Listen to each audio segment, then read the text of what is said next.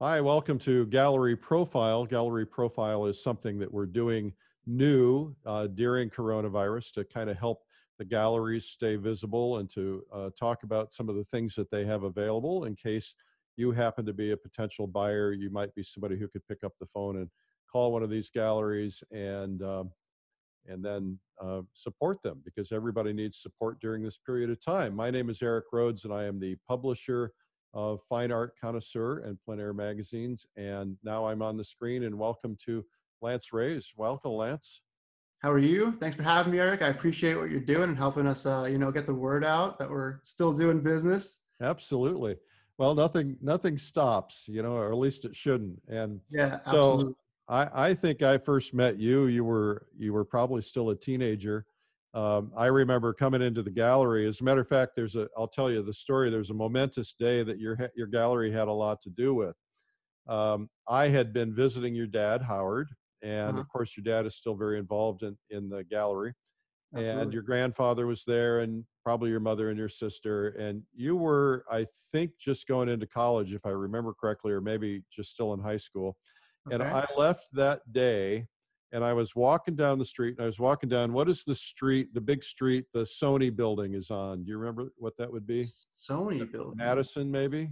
Okay, yeah, yeah, that's right on the corner there. So right under there, right in that area was the Rehs Gallery, and I had met Peter Trippi, who was the director of the Rehs Gallery, at a cocktail party. So I'm walking from a meeting at your place to another meeting, and I see the Rehs, and so I thought I'll stop in and say hello to Peter Trippi unannounced. And that conversation ended up with him being hired as the editor of the publication. That's been 11 or Interesting. 12 I didn't years. realize it was at that point. Interesting. Yeah, so you guys, if I hadn't been at your gallery, I would have never stopped. Wow. So Very, Lance, very interesting. so what, just to give a general feel, what is the impact of coronavirus and the quarantine on your business? Are you still hearing from customers? Is Yeah, everything so I just, mean, yeah, it's been interesting. I mean, we've been closed. We closed earlier on. We're based in New York City, so we've been closed for almost a month now. I would say in the first few weeks, we were sort of still getting our footing and trying to figure out exactly how things were going to go and how right? long it was going to last, and if it was going to be a long-term shutdown or, there was just so many mixed messages coming out. We didn't really know what to expect. But at this point now, things actually seem to be happening, so that's a good thing. I'll talk a bit later on about some of the events that we have going on. But we have sold work, so I'm happy to say that. Oh, that's People great are news. buying. And, at the end of the day, people are stuck in their homes, so there's only so much you can take looking at the TV. You want to change it up what you have on your walls, and we're the people to come to if you want to do that.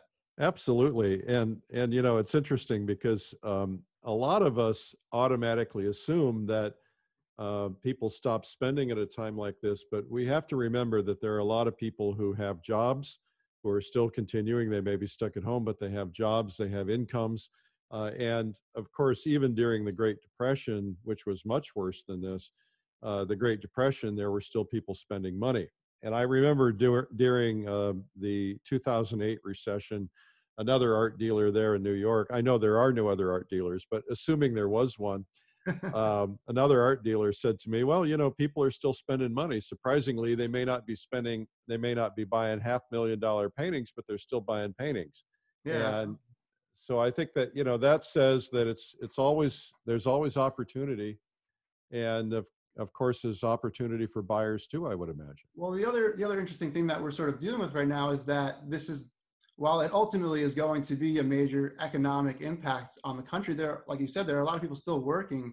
I have a ton of friends that are working full time. It's all digital. They're working from home and they're doing these kind of meetings over Zoom and stuff. But um, they're still getting paid, and they're still kind of living life even if they're restricted to their homes. So Well, in your particular case, I would imagine, or your gallery's case, is you guys don't get paid unless you sell something. So hopefully some people will see some work that they like and maybe buy something. yeah, hopefully we'll see. Yeah. So Lance, I asked you to prepare a little bit of a PowerPoint presentation.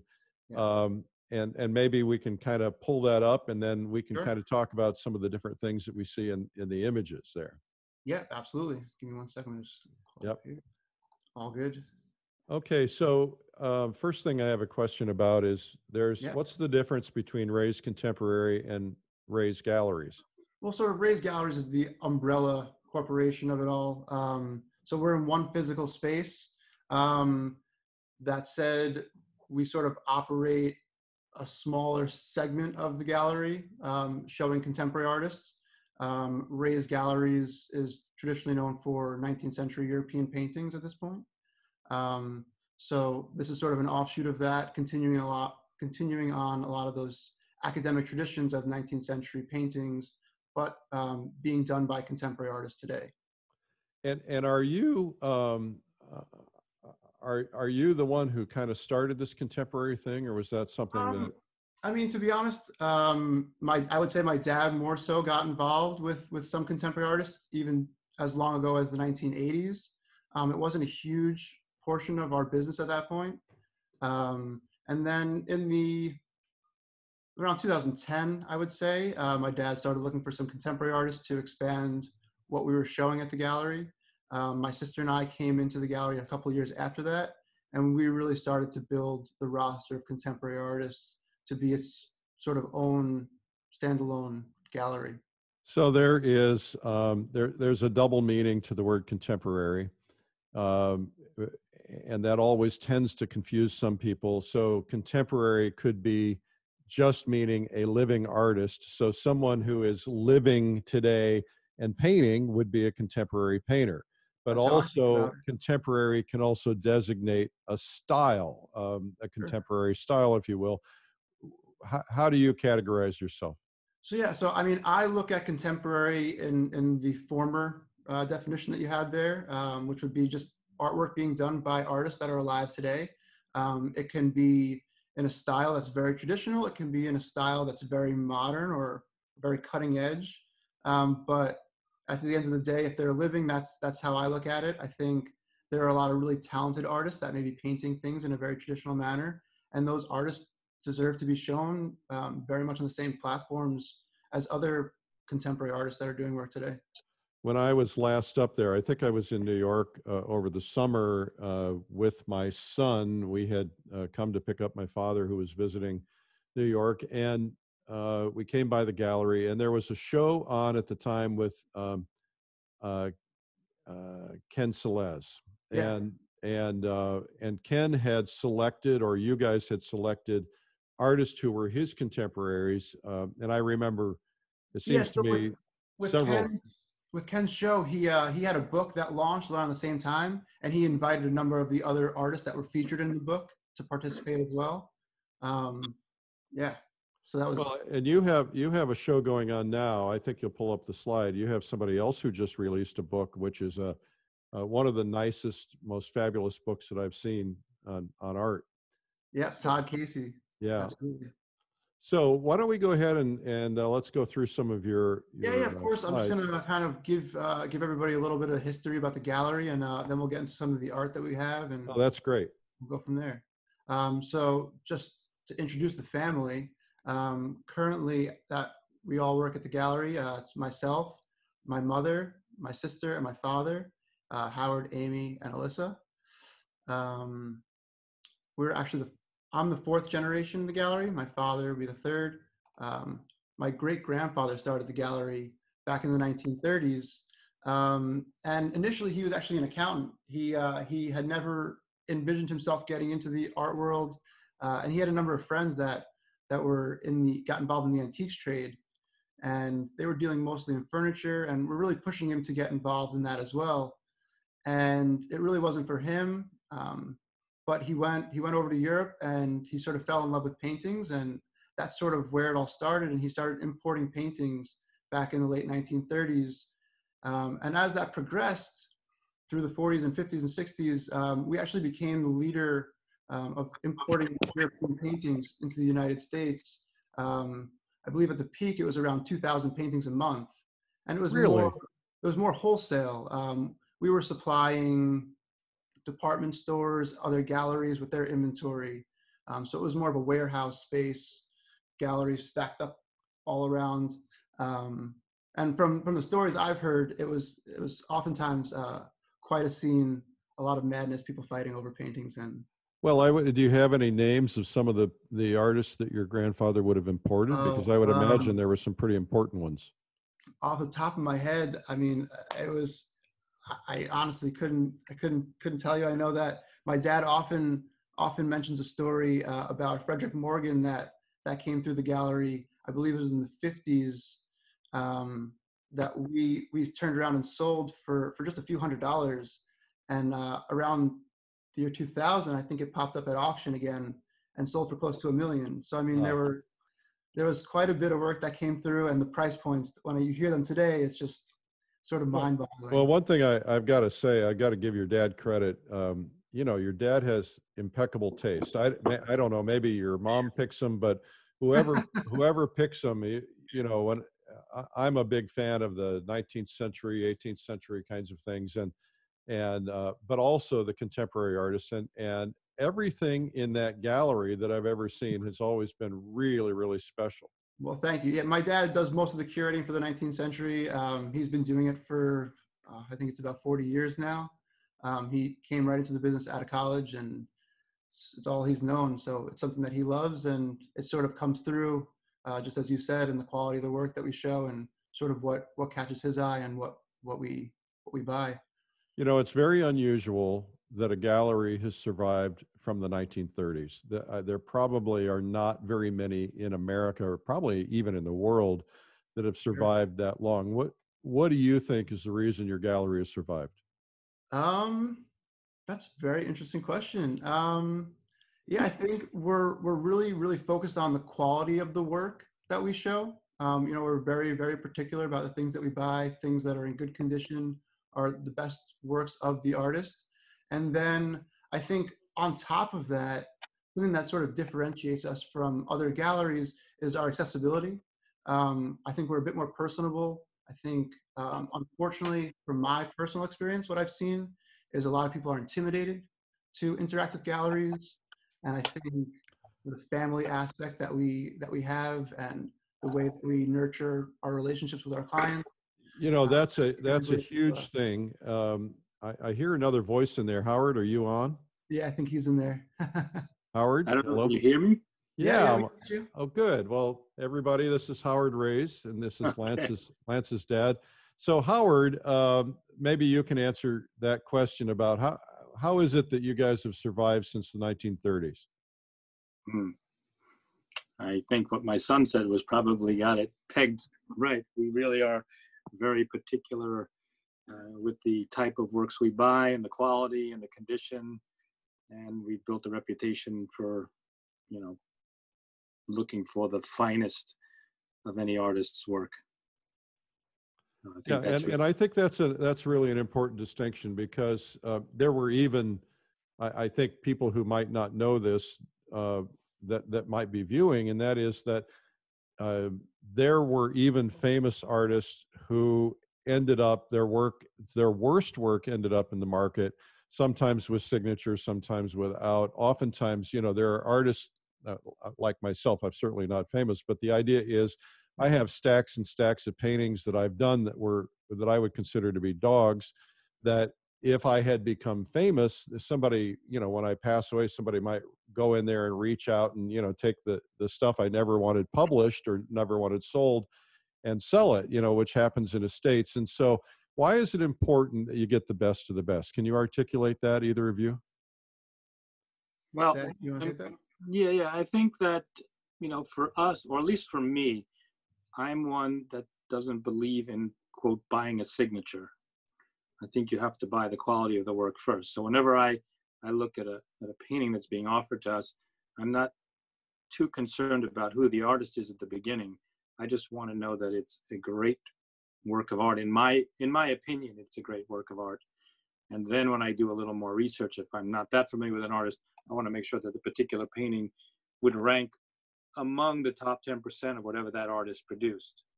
I'm very much against, quote, buying signatures, and I write about that, you know, repeatedly. You have a blog that you do on a pretty regular basis. Is that right?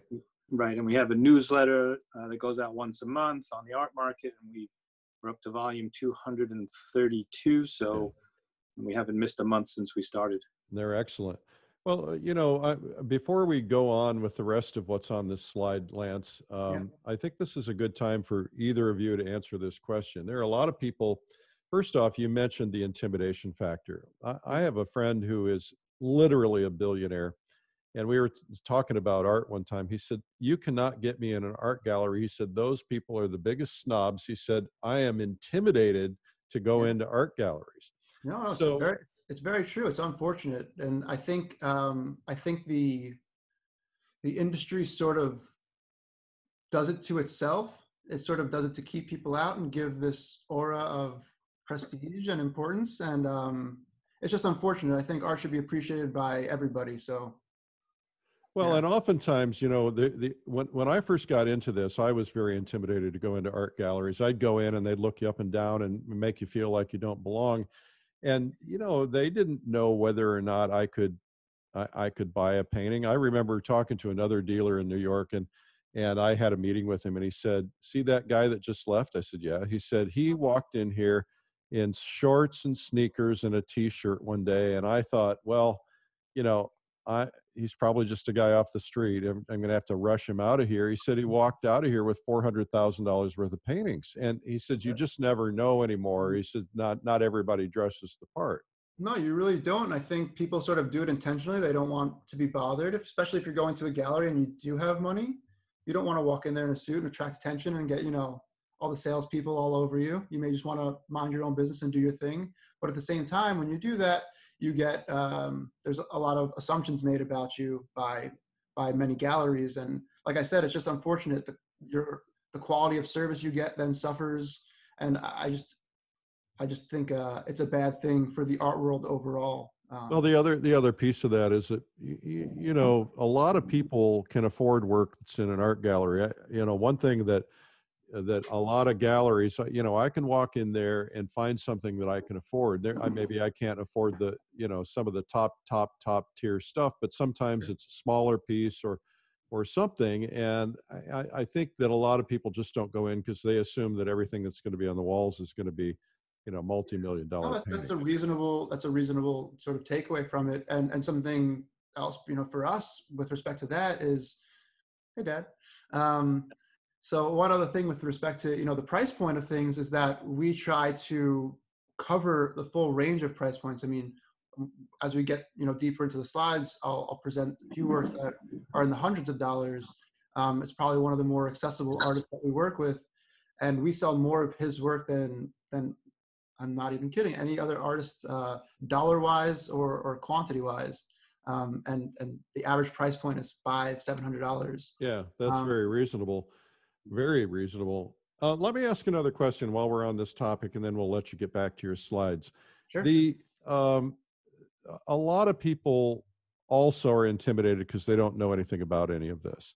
And a lot of folks, they like art, but they don't really know if they're buying something that's good or not good. And they don't really know how to establish their understanding of art. And how can you help people? What do you do to help people through that? Yeah, no, I love this question. And, I talk to people about this all the time. We do a lot of art fairs. So I sort of interact with sort of the average people that don't feel very confident in what they're looking at and sort of their own judgment. And what I tell everybody, and even how I go about buying my own art, I just buy what I like.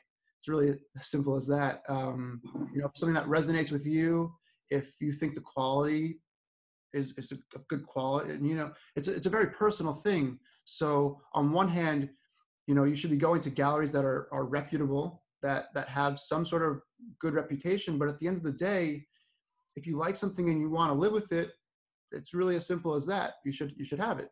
So that's how I go about a lot of things.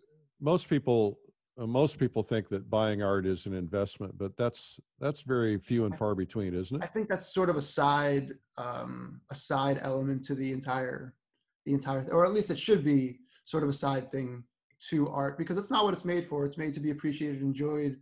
And then, if you happen to buy a particular work of art, and in 30 years it's worth more, then, you know, good for you, but that shouldn't have been the reason you bought it in the first place, because you were hoping to make money on it. You know, the comparison I always give, you say, oh, I'm going to spend $5,000 on a piece of art, and I want to know that I can get my money out of it and sell it at some point. You know, that's how a lot of people think about it. But you may go to a furniture store and buy a leather couch for $5,000, and you get a certain amount of enjoyment. You sit on it every day, and it's comfortable. And after 10 years, it's worn out, and you have to throw it out. And over those 10 years, you've gotten a certain amount of value from it. Just as I would argue for the $5,000 painting on your wall, you look at it every day, and there's a certain amount of value that you get from it over your lifetime. I look at it very much the same as that. There's a certain amount of personal value. And then if perhaps, again, you sell something later on and you make money on it, great, but that really shouldn't be the initial reason for buying art in the first place. Well, even so, you know, most people buy a car and they don't have, you know, that car loses value the minute it goes off the showroom floor, but that's not true for paintings. No, that's a good comparison. Again, I mean, people buy cars. There are some cars that go up in value. Again, I don't think long-term many people initially buy their cars to make money on it, but some do, and, you know, lucky for them. All right, so let's go ahead and finish this slide, and then we'll go into some of the artwork. Yeah, sure. So just quickly going through here, over the years, we've become established as a leader in academic paintings. As I mentioned earlier, my father is one of the leaders in 19th century European paintings. For the person listening to this, what's an academic painting?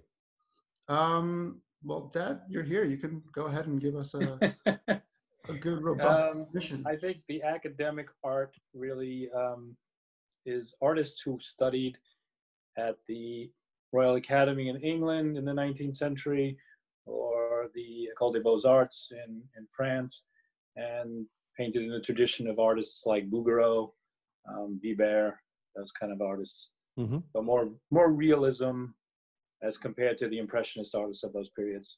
Okay, terrific. Yeah, and then as my sister and I came into the business and we started branching into the contemporary artists, we tried to build the roster of artists that carried on a lot of those traditions that we were known for. And that's sort of how we got started. A lot of the artists that we work with are more representational. They paint still lives or landscapes or figure paintings. And then at this point now, we've sort of expanded that. It's all representational, but it does include artists that are a bit more impressionistic in their style. So it's a bit more of a range, but at the end of the day, it's all representational. I think, unfortunately, in the contemporary art world, there aren't many galleries that show this type of art. And I think there's plenty of really talented artists out there that deserve to be shown.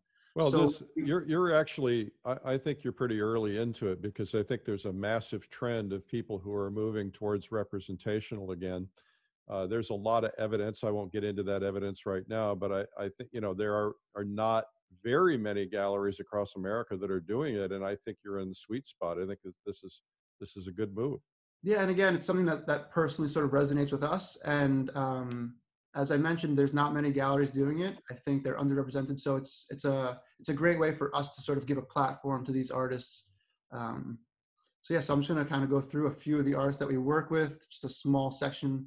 At this point now, we work with about 34 artists, but just a small little cross section here, and I'll go through them quickly. Marc Legout, we started working with recently. He's up in Canada, a bit more impressionistic, paints cityscapes. And what I sort of love about his work is the atmosphere and sort of how he brings you into the city.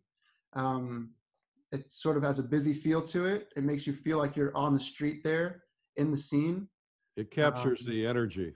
Yeah, absolutely. And just the way he uses color and how he builds the scene using these very, very loose brushstrokes, it's sort of difficult to tell when you shrink them down onto a computer screen, but you know, his works are pretty large, and when you see them in person, they're really stunning. And we really love working with Marc. Ben is a bit more of a tonalist painter, more realistic. He paints out in the Midwest, a bit more serene, sort of calming scenes. Tony South, who does a bit more imagined scenes. paints hot rods and motorcycles. And they're kind of crazy pictures that he comes up with, but the detail that he puts into them. Very talented. Yeah, no, it's incredible. And he's one of the few artists we work with that was actually self-taught. So he's not, did not come through an academic program or anything like that. But the quality of his work just is so apparent. And when we saw them in person, my dad actually happened to buy the first work before we started working with him. And I believe it's just next to him in the kitchen there. Yes, it is. It's right behind me. Oh, wow. All right. So he bought that one, and when we got it here, just the quality of it was so impressive. My dad said to him, you know, if you would be interested in continuing on, in the same style of work and doing the same subject, we'd love to work with you. And I believe that was in 2012. So it's been quite some time we've been working with Tony. Done very well. The worst part of working with Tony is that he paints so slow. He takes about 4 months to do a painting. Wow. So they're really valuable. If you can get one, you got to grab it. Yeah. We don't get too much material out of him, but they often go quickly. So if you're lucky enough to see what's available, move quick. Julie Bell, we've been working with for quite some time, and the way we started working with her, I love this story too. She was on our case for a few months trying to get representation, and at that point we were sort of full, just in terms of our inventory. We didn't have a lot of space in the gallery, so we kind of kept pushing her off and saying, not right now, thank you. But and I think that went on for about 2.5 months of email exchanges. And then one day, her and her husband, Boris Vallejo, who's a pretty well-known illustrator, they walked into the gallery, I think with about 8 paintings under their arms. And it was sort of like a mandated presentation. They're like, you're going to look at these paintings. And we were just blown away by the quality. I mean, she's really well known for her illustrative work. She's been an artist since the mid-'80s. Doing a lot of illustrative things, but in the early 2000s, she got into wildlife paintings, and that's sort of what she presented to us initially. And again, the quality of the work, it was stunning. Spectacular. We started working with her at that point, and over the years, she sort of blended her love of wildlife painting and her illustrative side and this fantasy art that she does. And as you can see in this example here, it's really a striking image, the quality and the detail of it. But it's sort of a crazy scene that you're looking at. It's very contemporary, but technically speaking, it's sort of traditional. So it's this blending of the traditional art that we're known for, as well as moving into the contemporary world. And this other artist, it looks like maybe a Japanese artist? He is. This is one of the newest artists we started working with, Mitsuru Watanabe. And what I love about his work is the art historical references that he sort of bakes into the compositions. This one, Hieronymus Bosch, it's just absolutely crazy when you see it in person. You're sort of going through the scene, and every time you look at it, you sort of pick up something new. But the way he goes about building his works, and what I find so intriguing is he paints his daughters into these scenes. And the way he envisions the art that we find so important, he sort of looks at it as it's revered and it's untouchable, and he wants to bring it down to the average person and make it accessible. So he paints his child into it, and it's almost as if he's envisioning this as a scene you can go visit. So he's done this with Bosch. We have another painting at the gallery now of his daughter walking through Rousseau's forest, which is probably one of my favorite works of his. And I think it sort of captures the essence of what he's all about. She's carrying a blue lotus flower in her hand, which is referenced from a different painting. And it almost gives the impression she's walking through the forest in its entirety, visiting this scene as if it's a real place. So I just find his work, the quality is excellent, but the way he goes about creating these scenes, they're just so intriguing and they're so well done. And well, I would imagine with the level of detail I see in this one that he's also one that's pretty hard to get a hold of, because he probably can't crank out a bunch of paintings. Yeah. This is not something that happens fast.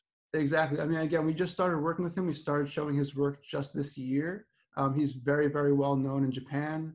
He's had quite a bit of success at the auction world, and he's turned to us to help build his market in the United States. So Yeah. that's what we're doing now. Yeah, grab those guys, because those are going to be worth a lot of money We from hope my so. lips, right? So, okay, let's move forward. Yeah, absolutely. So I'm just going to get into a couple of the current exhibitions we have going on right now. For everybody out there, we're closed. We've been closed for about a month. Todd Casey's show, we opened just a few weeks before we shut down. So that was an in-person exhibition that is now fully digital. And Stuart Dunkel's show was actually supposed to open today, April 6th. So that obviously is not happening in person, and we've converted that over to completely digital. So that's up and live now on the website. I'm happy to report actually that we've had quite a bit of sales when we went live this morning. So as we were discussing earlier, people are certainly buying. Yeah, I think half the paintings are sold already. All right. I think you mentioned a few just sold as we were waiting to start this chat. Before that, I tallied it up. We were at 21 of the 45, so we're just about halfway there. That's pretty good when you consider we're in the middle of what we're going through. So exactly, and all these sales happened. We started doing pre-sales for this show about a week ago with some of his bigger collectors, and it just opened to the general public today. So I'm going to go through a bit of Todd's work, and then we'll get into some Stu's work. And okay. So again, as I mentioned, most of the artists we work with are academically trained in some capacity. So Todd has quite a bit of academic training. Ultimately finished his studies at Water Street Atelier, which, if you're familiar with, is run by Jacob Collins, a very well-known artist. The way Todd looks at art is that he's a visual storyteller. He builds these scenes with objects, and he wants you to see this as if it's an actual place. It's not just a bunch of things strewn about that he thought were interesting. He tries to rebuild an actual scene as if it existed. He's heavily influenced by historical literature as well as his own personal experiences. And as I get through some of the works, you'll sort of see how those come to be. This first one here, Death in the Afternoon, as I mentioned, he's heavily influenced by literature. So this is sort of a take on Ernest Hemingway's classic Death in the Afternoon.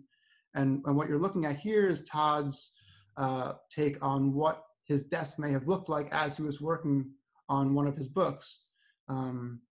Center in the image there, you see this drink, which is actually also titled Death in the Afternoon. It was come up with by Hemingway, and it's an absinthe-based drink that he suggested to drink 3 to 5 of at a time. But that's for another time.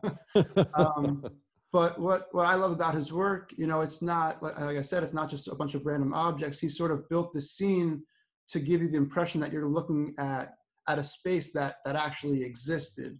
And then further on top of that, he is building these compositions in relatively intriguing ways. His use of color and the way it sort of draws your eye about, his use of contrast between the white cube at the top of the scene on that very dark background sort of catches your eye. Even the red book of matches. And then even at the bottom where you see that fountain pen, he's chosen to lay it on top of a white page, again, highlighting contrast and sort of bringing your eye throughout the work. So while the quality is really excellent, there's a lot of thought that goes into it, and just sort of the way that Todd builds his compositions, they're really intriguing scenes. So well, and as an artist, and if people are watching this and don't really understand what they go through, I mean, this guy is really experienced and talented to be able to pull something like that off. That there's about 30 different lines of perspective in this. It's objects going in different directions. This is not an easy task, and then to make them look so strong and so realistic and pull the eye in and balance the colors, it's really a wonderful piece of work. He's really excellent. There's a certain softness to it, but again, the detail that he puts into it, it's an amazing balance that he has. So this is one of the works that's still available. Another work that we have available from his show, titled The Entomologist. Again, as I mentioned earlier, some of the way he builds his compositions are from personal experiences. So I was chatting with Todd about this particular work and kind of understanding how he came about it. And it was as simple as him walking out to his mailbox one morning, and he, as you can see in the forefront of this image, there's a small cicada bug just to the left center. And he stumbled across this dead bug in his path, and just being the curious guy he is, he picked it up and was sort of examining it. And he actually brought it back to his studio and was looking at it, and it sort of sent him on this this journey in his mind to re-envision what an entomologist's desk may look like. So an entomologist is someone that studies bugs. So he went back into his studio and got a bunch of objects together and created this scene. But again, it was sort of a very organic process to how he came about it. So it doesn't have this backstory as robust as you know, something that's based in literature. It's a very personal and maybe a minute experience in your life, but the way he builds the compositions are very interesting. He sort of throws himself completely into them, and I think that sort of translates into the work. Fabulous. Yeah, absolutely. And then we'll just go through a couple more. So just wanted to show a little comparison here. So Todd does most of his work small scale studies first. You can see on the right, it's a 6x9 inch painting. And then in the studio, he'll go and he'll fully render, you know, a painting. So that's a 20x30 inch painting. And when you see it in person, all the globes and all the details, there's so much detail that he puts into it. They're fully flushed out, and the quality is just really another level. If I were the collector buying that, I would buy both, because I think it would really be nice to hang the one next to the other, and to be able to tell my friends, this is the process. If you can look at, I mean, even the rendering on the small study is pretty incredible, but then you see how much further he takes it, it would be really wonderful to have both of those pieces. I hope that whoever buys them doesn't separate them. Yeah, absolutely. And that's one of the interesting things about him, that he makes those studies available, and they're something that the collector can sort of buy, and it shows you that process. I think it gives you a bit more insight to how Todd goes about things. Absolutely. And then, I'll get into to our other show that we have ongoing right now, Stu Dunkel. And we were supposed to open this show, as I mentioned today, in person. It was the largest collection of works by the artist that were going to be on display in one venue. So it's 45 pieces. And you already sold half of them. Well, yeah. So as I mentioned, we sent out a little preview to some of his bigger collectors. As I said earlier, they're pretty small pieces, and they're quite affordable. So we have some collectors that have purchased 20, 30 of them over the years. And we gave them a bit of a preview. This is a lot of people were sort of expecting this show and waiting for it. So we wanted to give them first crack at it.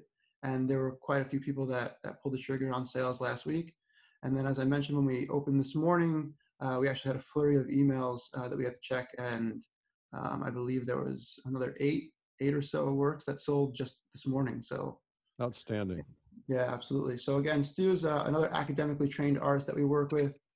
He's a bit more broad in the subjects that he paints. I guess most of them would be still lives, but the one sort of quirky, unique feature about Stu is that he paints this little white mouse into all of his paintings. It was interesting. I was chatting with Stu, sort of how it came about, and he was really interested in just painting animals. He painted a lot of dogs, and he wasn't selling them. And if you're an artist, while you do want to paint things that you love, there's a certain aspect to that.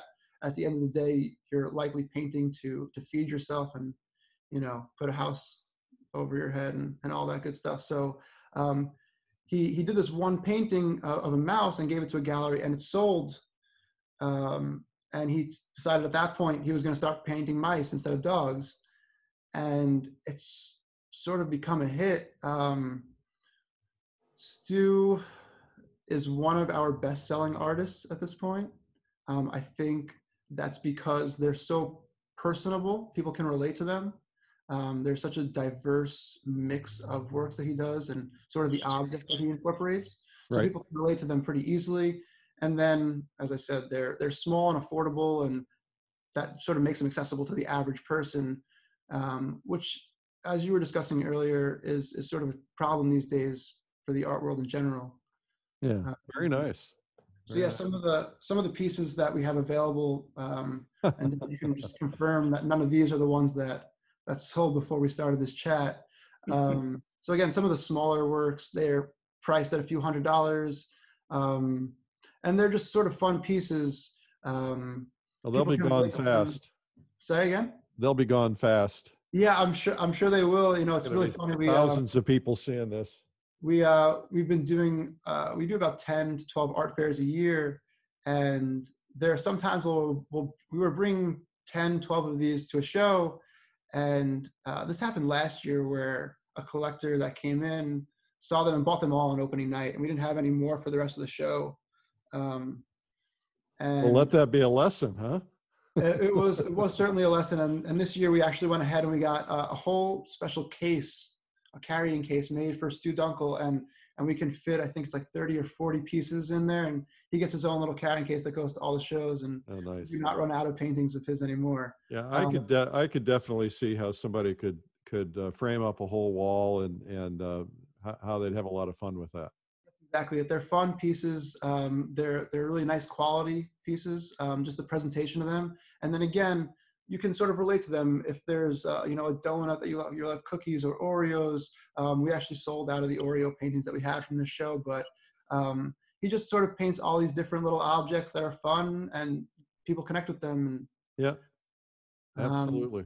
yeah, so here's just a few more. These are some larger pieces, I guess more mid-size, but they're larger for Stu, 12 by 16s and 8 by 10s. And Nice. again, they're just sort of fun pieces that people can relate to, whether you're a coffee lover or whatever it may be. Right. You know, he references in the second picture there, the rabbit portrait. I think it's sort of a take on contemporary art, and Yeah. After Jeff Koons' Rabbit. And so yeah, he just sort of runs the gamut in terms of subject, and most people can find something that they connect with, and that's sort of what I think art's all about. It's sort of finding something that resonates with you personally, and if you fill your home with things that you like, I think that's sort of what art's all about. It brings some enjoyment, you know, into your home. Great. Yeah. Terrific. So do you Yeah. have any more slides? No, that was sort of all the art that I had for you today. So if there's anything that anybody saw that they liked, here's some contact info. You can reach out. Everything is available.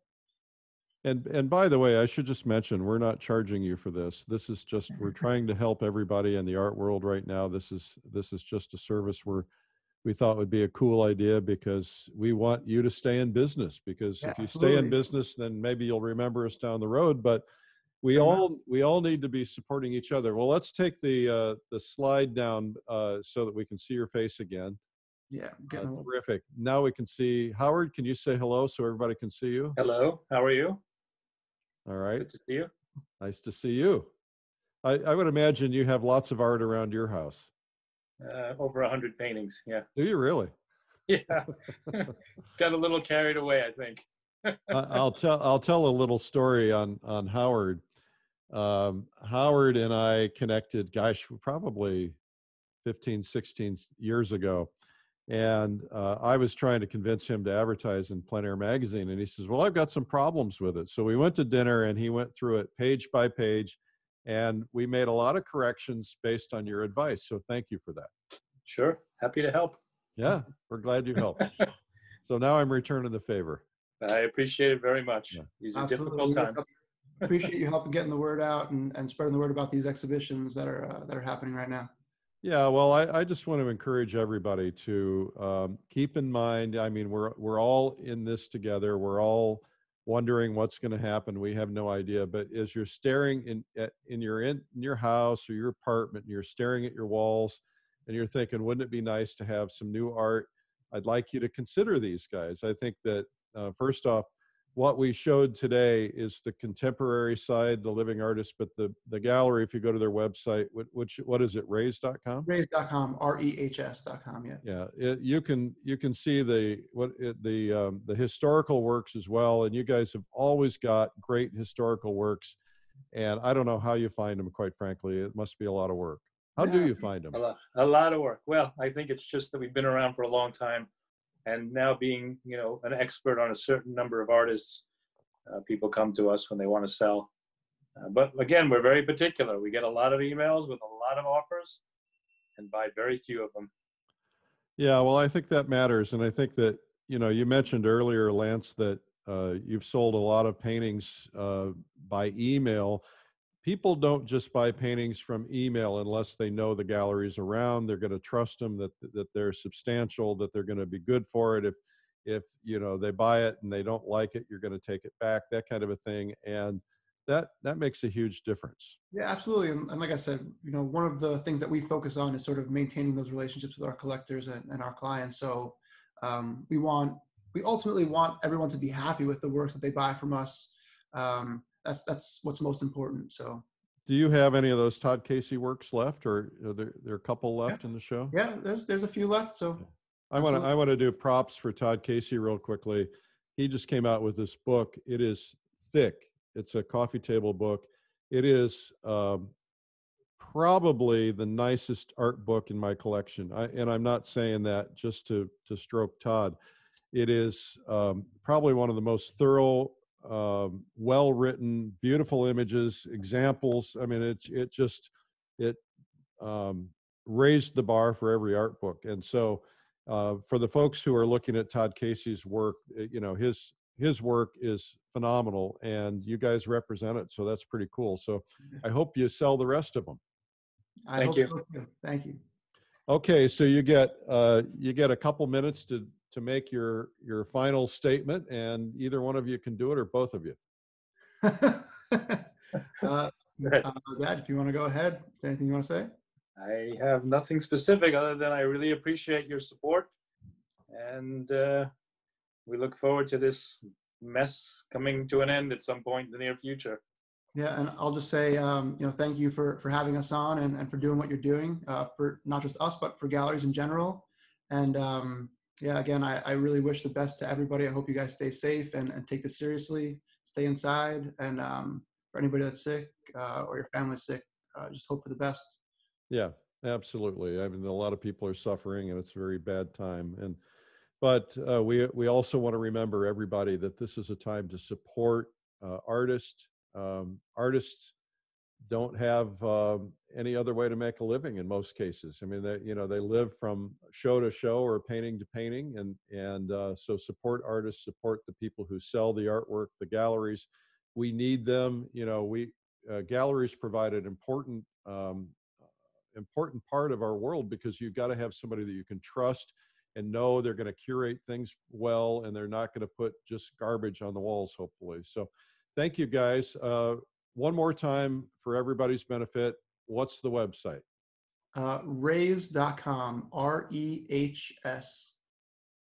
Okay, Rehs.com. And since 1935 or 1930s, right? That's pretty cool. Absolutely. That's us. Yes.